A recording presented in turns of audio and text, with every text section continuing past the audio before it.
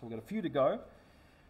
This is titled By Their Fruits, and this is the discussion tonight about being aware and cautious and discerning of false prophets and false teachers. So I'm going to read the passage, which is verses 15 through 20 of chapter 7, and we'll ask the Lord to help us in our time together tonight. Matthew 7, 15 to 20. Beware of false prophets who come to you in sheep's clothing, but inwardly are ravenous wolves. You will recognize them by their fruits. Are grapes gathered from thorn bushes or figs from thistles? So every healthy tree bears good fruit, but the diseased tree bears bad fruit. A healthy tree cannot bear bad fruit, nor can a diseased tree bear good fruit. Every tree that does not bear good fruit is cut down and thrown into the fire. Thus you will recognize them by their fruits. Heavenly Father, we pray and ask for your guidance tonight. By the work of your Spirit in us, would you make known the text? Would you teach it to us tonight, Lord, through the words that I speak? Would you use me as a mouthpiece to convey your text faithfully tonight, Lord? And may all of us together be those who receive your word and act upon it. Help us to be doers of the word, Lord, hearing and doing, obeying the Lord Jesus Christ. We pray in his name. Amen. So last week we talked about the narrow path. We discussed that there is only one gate. There is only one way to the Father, only one way to heaven. That is through the person of Jesus Christ. We also discussed how the narrowness of this path didn't mean that there's only going to be a few people in eternity, but Jesus speaking very clearly to a Jewish context that there was only going to be a few at this particular time. We looked and we zoomed out to all of Scripture to be able to see the great promises of God that were given right back to Abraham, of the stars in the sky, that there will be many, many coming to faith. And so those who are, however, on this narrow path that we call Christianity, or those who have entered in via the narrow gate through Jesus Christ, that is, are given this further instruction of be aware and beware of false prophets, as Jesus says here. And he says, they come to you in sheep's clothing, but inwardly they are ravenous wolves. You will recognize them by their fruits. And he asks these rhetorical questions. Are grapes gathered from thorn bushes, or figs from thistles? So in the Old Testament period, the greatest threat to the Israelites was actually not the armies that surrounded them. At the moment, we're going through some sermons on Judges, and we're seeing that Israel have enemies around them, other armies, other nations, conquering them and at war with them. But the biggest issue that Israel had was themselves. Their threats came from within. They came from their own hearts, their own idolatry, their own issues. And God would regularly give them over to these nations that would oppress them because of their disobedience. But at the same time that God would do this to bring them to repentance and bring them back, God would then give them victory over these armies as they repented and turned and lived obediently to the Lord. In a similar way, however, the biggest threat always for the church is not outside forces that come in upon the church. The threat that we have comes from within the church, inside the body of Christ. Those who sneak in wolves, dressed as sheep, but they are inside, they are ravenous wolves, as we read in the text here. And we think about even the period of time where we saw the government clamping down on churches and telling you couldn't sit next to your family member, and we saw them telling you couldn't sing songs to God and all this sort of stuff, and raised our concerns, of course, and there was some things to say no to and to stand boldly against those things, not to just go along with those things. But the biggest threat to the church is not the big bad government, particularly not for us here in the West. It will be the people that are inside the room who abandon the word of God, the ones who will cause division and fight amongst themselves and ultimately neglect God's commandments and cause issues. So Jesus says, beware. He means business when he says this. He seeks to capture the attention of the listener with a warning, beware.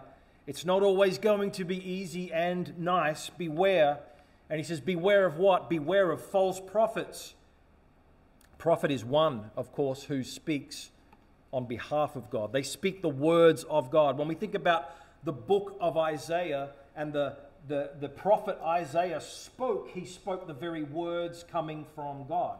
These were the words then to be taken seriously, because it wasn't just some raving lunatic getting up and saying something. It was God speaking through his chosen prophet. The Old Testament prophets are very mouthpieces, and there's many prophets in the Old Testament. As Scripture speaks to us today, as the word of the Lord, the prophet spoke as one from God. Thus saith the Lord. So to hear a prophet was to hear directly from God. And so a false prophet then is one who claims to be speaking from God, of God, yet they are not. They come with their own agenda and they sneak in amongst the people of God. They will deceive and they will lead astray the people of God. So if a prophet was false, not from God, yet claimed to be, you would know because of the contradiction of the Scriptures, of the Old Testament, of the Torah, of the law of God. There would be a knowledge of this because they would be speaking something that was not found in the Scriptures themselves. What they spoke then did not come to pass, is also how you knew them to be a false prophet. Because they would say that they were speaking from God and they would give a prophecy or a prediction, but it would not come to pass, and so therefore they were a false prophet.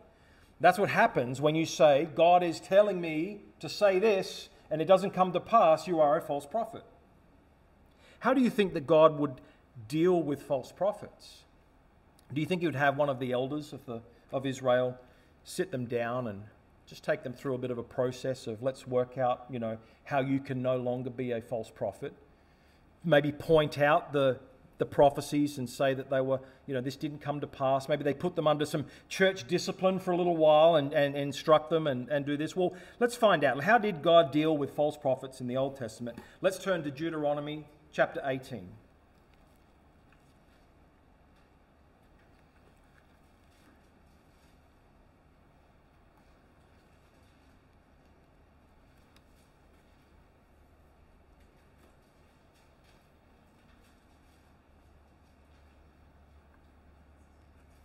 Deuteronomy 18, we're going to look at verse 20.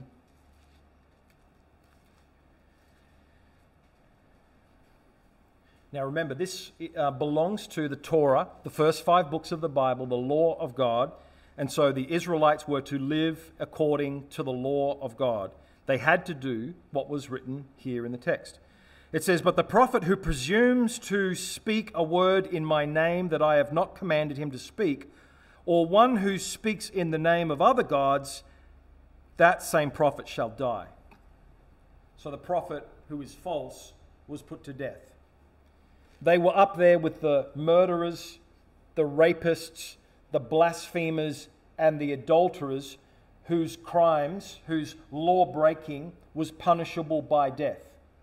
The sin was so severe in light of the righteousness and the holiness of God that death, therefore, was the fitting punishment for being a false prophet. So keep that in mind the next time you're searching through the internet looking at crazy videos, or they just happen to pop up on YouTube and you hear some person saying, "The Lord has just given me a word for you. The Lord has just put a word in my heart, a word in season," as some might like to say, and claim to be speaking from God. Now, there's a lot of grace right now in this new covenant period for false prophets and false teachers. A lot of grace that they do not get put to death, but this was the punishment. This is how severe we should take it. It raises a question for us.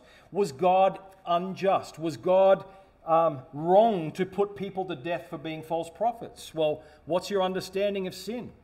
What's your understanding of the wickedness of human sin in light of the holiness and the righteousness of God? If you think that God is unjust when he puts people to death, then you probably don't realize how bad sin is.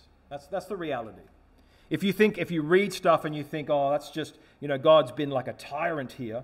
No, God has been a just God, a just judge. And the fitting punishment is this. We live in this time of the new covenant and there is much grace. God is holding back his righteous wrath against sin. But when we read it in light of this is the very same God. He has not looked back on his old ways and said, oh, I think I need to ease up a little bit here. He has redirected his righteous wrath against sinners and given it to Jesus Christ at the cross. That is why we're operating in this period of grace. So, this is what we see here, a word of warning about false prophets. And Jesus uses sheep and wolves to describe the situation. He says, they come to you in sheep's clothing, but they are wolves. So the sheep metaphors are very, very good here. These illustrations that Jesus gives are very relevant for this time period particularly, very relatable to his audience. People are workers of the land. They are farmers. They know sheep.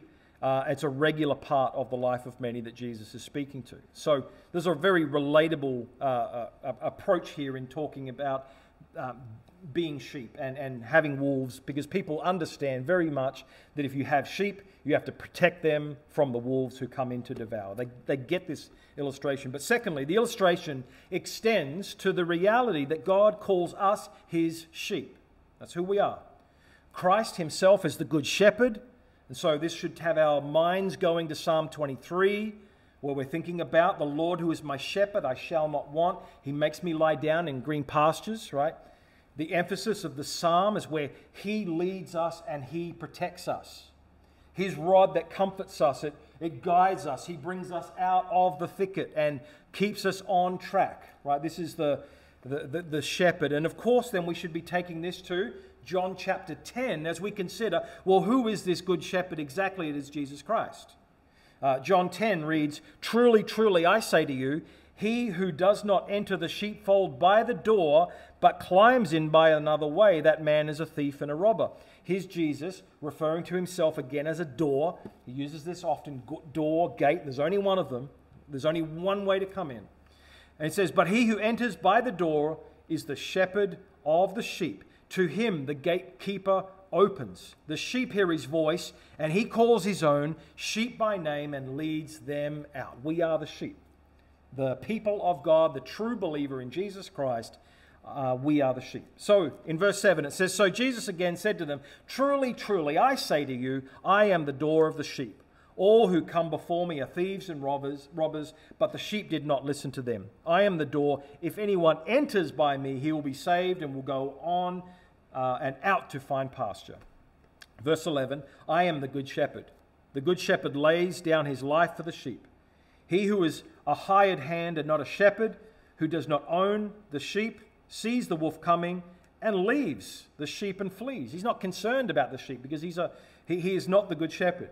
And the wolf snatches them and scatters them. Verse 13 says, he flees because he is a hired hand and cares nothing for the sheep. Jesus says in verse 14, I am the good shepherd. I know my own and my own know me. Just as the Father knows me and I know the Father, and I lay down my life for the sheep. And I have other sheep that are not in this fold. I must bring them also. They will listen to my voice. So there will be one flock, one shepherd, Jesus Christ. One people.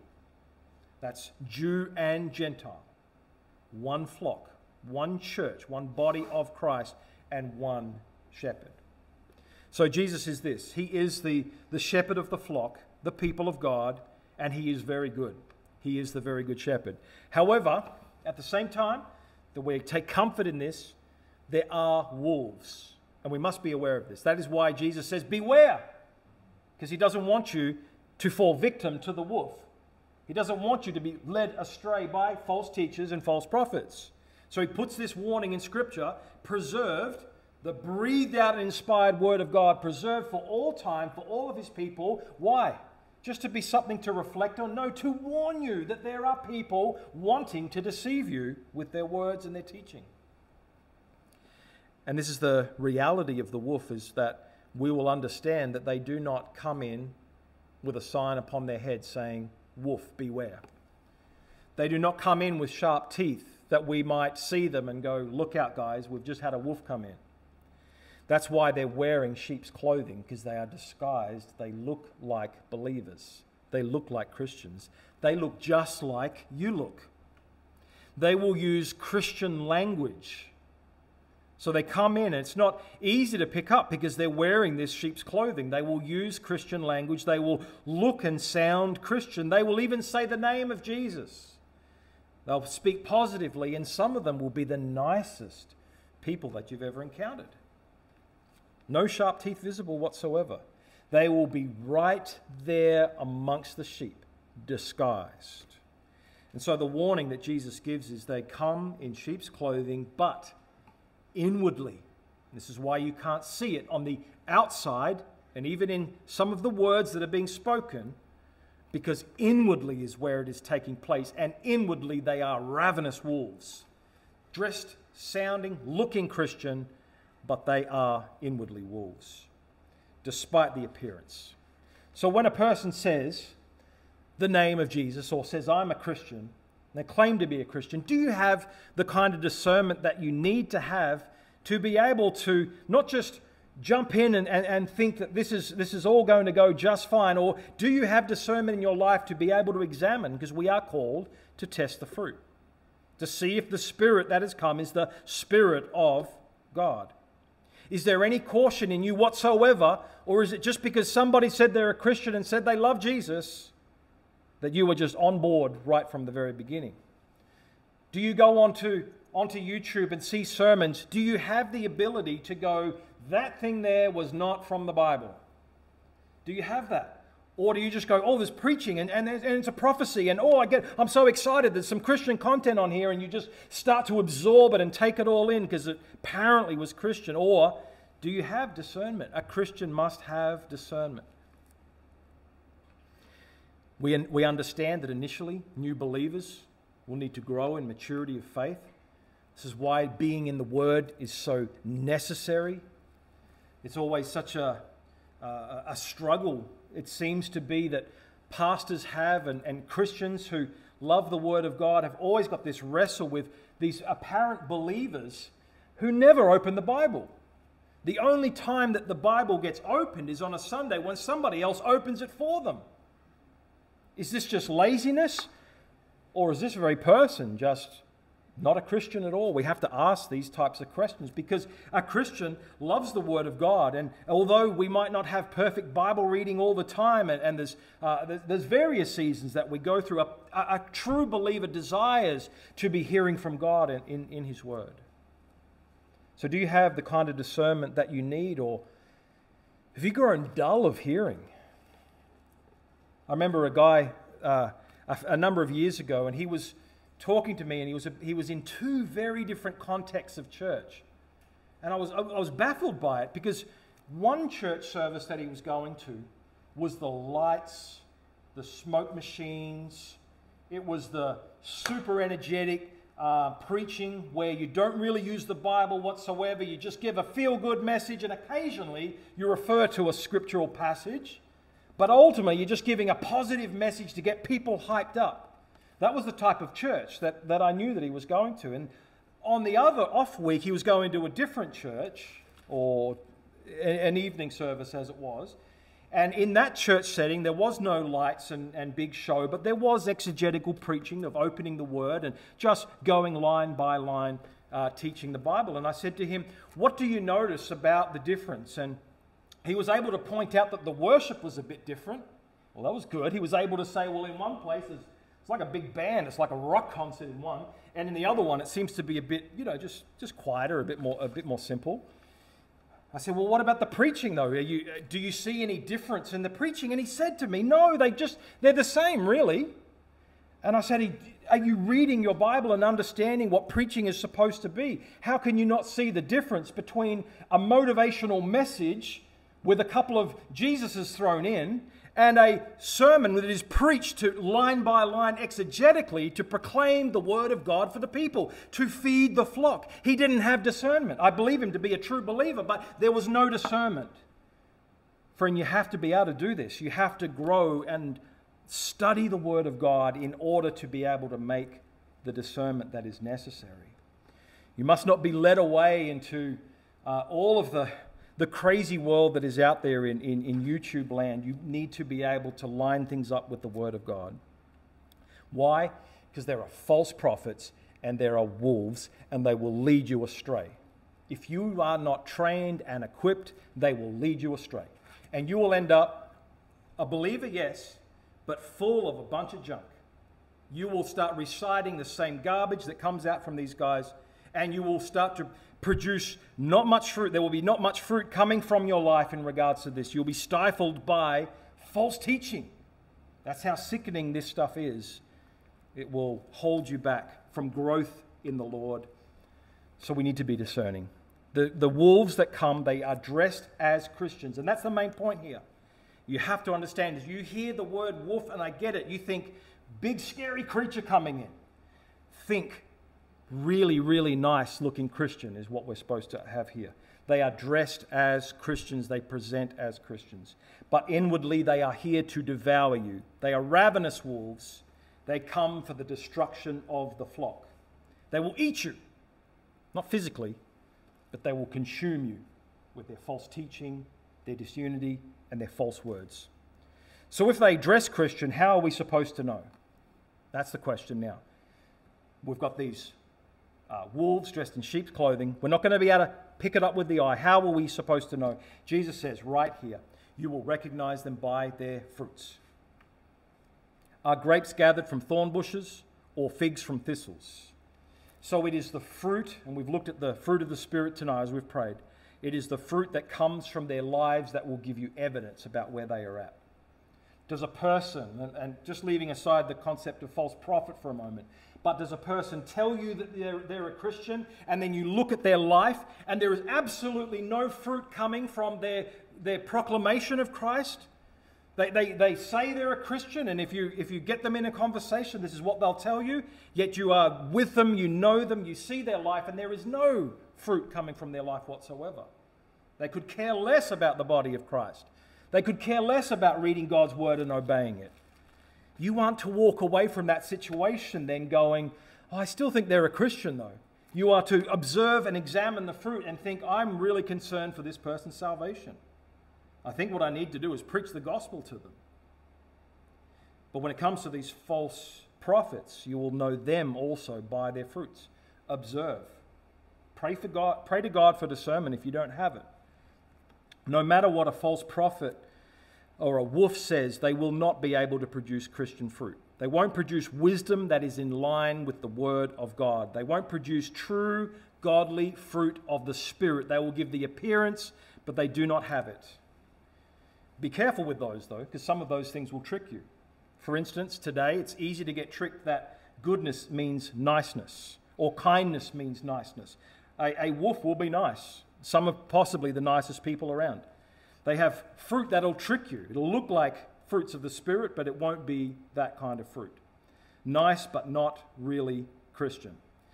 You might mistake goodness for various gifts that they give you, trying to win you over with tickling your ears with words and giving you gifts to draw you in. You will know them by the fruit that comes from their lives. Is what they are saying and the words that are coming out of their mouth in line with Holy Scripture? And that's where you need the word yet again, to come back and see, is what I'm hearing, what I'm seeing in the text? Is what this person is proclaiming, and where is the focus here? Is this taking me towards discipleship and knowing Jesus through the word, or is this somebody else's plan and agenda that is being presented? Jesus continues with his illustration here about fruit. He says, so every healthy tree bears good fruit, but the diseased tree bears bad fruit. A healthy tree cannot bear bad fruit, nor can a diseased tree bear good fruit. So, if the inward person is rotten, wicked, it means that regeneration has not taken place, making this person a new person from the inside out. That's how it has to happen. The Christian life begins within, the transformation. It is the Spirit of God acting upon a person, taking them from death to life, taking out the heart of stone and giving them a heart of flesh, putting his Spirit within them and causing them to walk in his statutes. So regeneration has not occurred. They are rotten within. They still have the heart of stone. And so therefore the stuff that comes from them If you consider them to be a tree, it's diseased fruit that they are putting out. It's diseased because its core is rotten. The tree itself is rotten. And Jesus says a healthy tree cannot bear bad fruit. So a true believer, a true Christian is stumbling, yes, imperfect, yes, but they're going to produce good fruit. That is the way it works. Throughout the course of their life, there'll be seasons of more fruit and there'll be times of struggle, of course, but the Christian person is going to bear fruit. They are going to give as we saw, fruit of the Spirit that we've looked at this evening. Why? Because the heart has been changed. The inside has been made new. And so the tree then is healthy and good. And so what comes from it comes from a good and healthy place. Given this new heart with new desires, God has put His Spirit in them. He is causing them to love His word and walk in His word, in His will and in His commandments. Under the preaching of the word, they will submit themselves. This is how it happens as well. If you're a true believer, you will yield to the preaching and the teaching of God's word.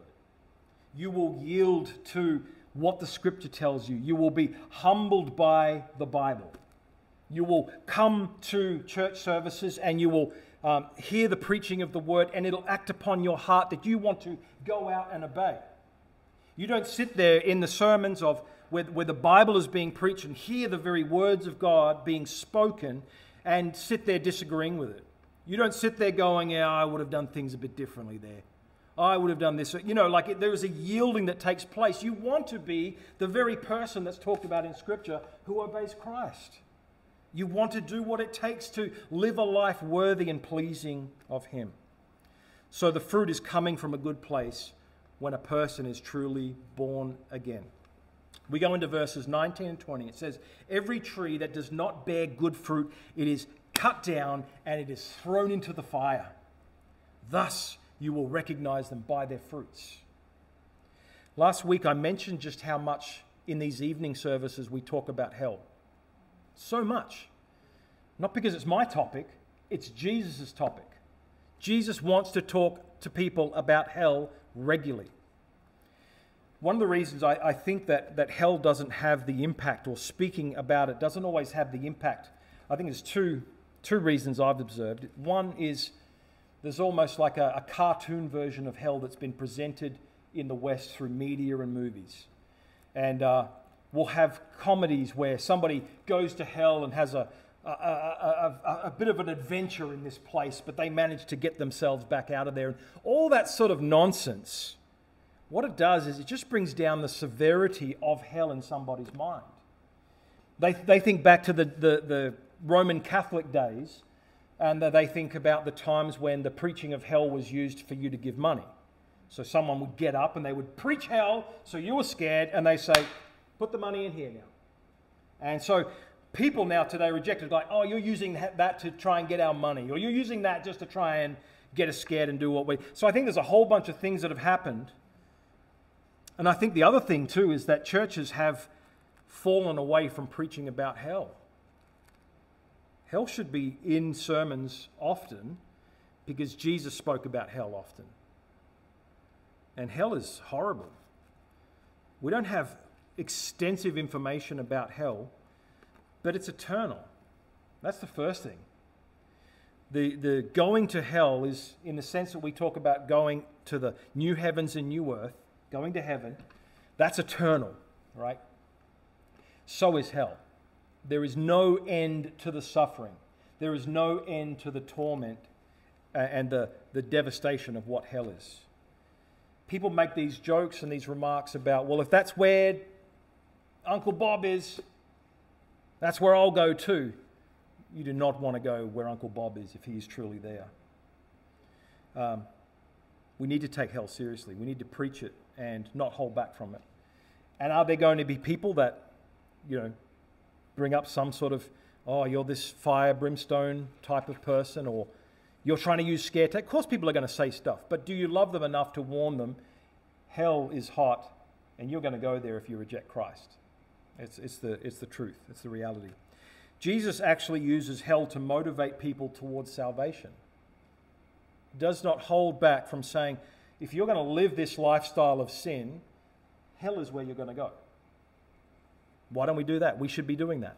If that's what Jesus did, if that was good for Jesus, then we should see Jesus uses hell as a motivator to get people to wake up to their sin and realize, I am headed for destruction. He teaches that not all who say they are Christian are truly Christian. In the end, there will be wolves in sheep's clothing, false prophets, false teachers, and there will be those who say, Lord, Lord, but do not enter the kingdom. He says this type of tree, this false prophet and this person who is this tree that is not healthy, it's not right, it's not good, it's not a born-again believer, right, as we're using the illustration, it's going to be cut down and thrown into the fire. That is hell. They will be removed, and they will thrown into the lake of fire, where they will suffer for eternity. But this extends then just from thinking about false prophets. It's the reality that every tree will be cut down that does not produce good fruit. So, Jesus, meek and mild, Jesus, lowly and comforter of the children and lover of sheep. Also, Jesus, the bold, confrontational preacher who warns people the dangers of hell. And he warns people about deception, about false prophets and false teachers, and we need to hear the warning again tonight. We need to be reminded of the seriousness of hell for those who reject Christ, and we need to be reminded also of the fact that not everybody who claims Christ, not everybody who teaches, not everybody who comes with the word of the Lord, so to speak, is actually true and genuine. So, first thing is, do you know them? And let me just start at the megachurch TV pastor level. And I've named names before, but it's right to do this because I love people enough to say, if you are listening to Joel Osteen, you are listening to a false teacher. Stop listening to Joel Osteen. He's nothing more than a motivational speaker who uses the word of God to make a load of money. If you are listening to Joyce Meyer, you need to stop listening to Joyce Meyer. Much of what Joyce Meyer says is actually accurate. She speaks truth of the word of God. And we should not be surprised by that and say, well, just because she speaks some truth, does not mean that she can be trusted and followed after. Even Satan comes as an angel of light. And she's for your money. She is a false teacher, a false prophet who preaches a prosperity gospel. She is to be rejected. Stephen Furtick is to be rejected. He is under the instruction of T.D. Jakes, self-proclaimed Bishop T.D. Jakes, who denies the Trinity, who, again, is a prosperity teacher. Stephen Furtick is following in his footsteps. Todd White, Kenneth Copeland. If you can't even just look at that guy and realize this is not right. Benny Hinn. It always surprised me with Benny Hinn, right? Like, really? Look at this guy. And you guys are giving, not just listening to him, but you're giving him your hard-earned money. And he loves that. And Satan loves that you give him your hard-earned money as well. So all of these TV types, we need to reject them and recognize them as false teachers today. But that's thinking on the big level. That's kind of easy to pick up. We have to recognize that this warning comes to us in a flock as well. And so therefore, it's not just the big names. It's actually we need discernment as we engage with people who come to the church, that not everybody is of Christ. Not everybody is seeking to be a part of the fellowship. There are people who come in with agendas and seek to deceive and to destroy. And we've had to remove people before because they were like that, and that is part of being an under-shepherd of Jesus Christ, to protect the flock in that regard. Churches, therefore, second point, we can't just be places that accept everyone as they are.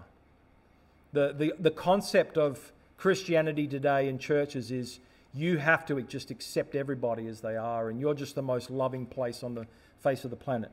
Now, there's some true aspects to that in terms of we preach a message of grace, hope and peace and love, but that comes because Jesus Christ died for our sins. So come as you are, but come expecting to be changed by the Lord Jesus, who will not leave you the same as you are.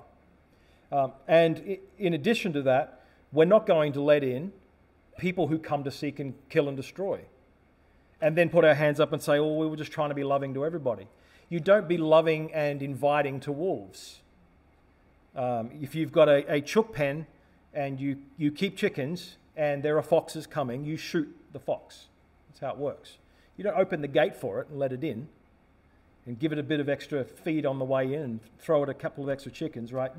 You shoot it. It has to be removed. So we have to just reclaim the reality that we are to protect what we have here as the body of Christ. Come one, come all, turn to Jesus Christ and be forgiven of your sins and be changed. Yes, amen to all of that. But wisdom, discernment, guard the flock against falsehood.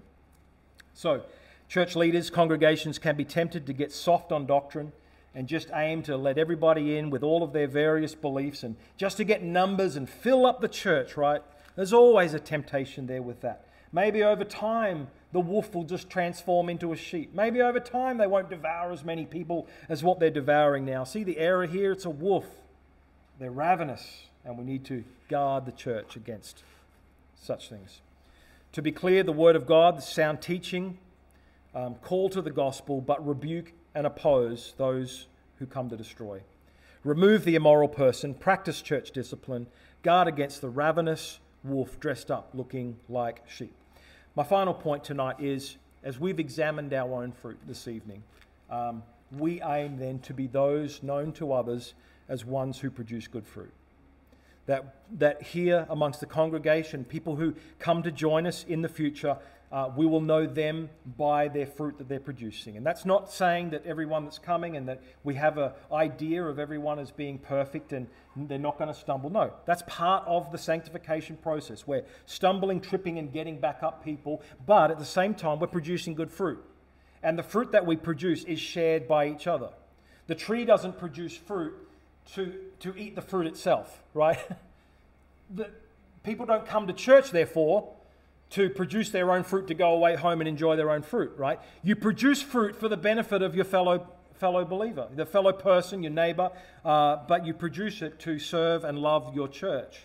So we produce fruit for the good of others. And so let's examine ourselves in light of looking tonight at Galatians 5, looking at the warning of this producing fruit, and ask ourselves the question, are we producing fruit in accordance with the Word of God, in repentance and seeking after the Lord?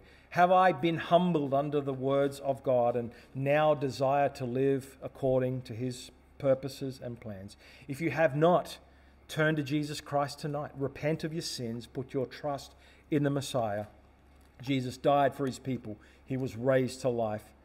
When we repent and put our trust in Him, new life is granted to us. So let's pray together and seek God's wisdom and discernment, guidance for us as a people. Heavenly Father, we just take these words of Jesus tonight, this clear warning that is given in Scripture, and we ask that you'll help us to apply it to firstly to us as a congregation, as a local body of believers. Lord, we call people to come and belong to Christ, but at the same time, Lord, may we have discernment amongst us. May we be those who are able to tell the true Christianity comes from the fruit that is produced in the life of a believer. Help us, Lord, to defend and guard against falsehood and false teaching.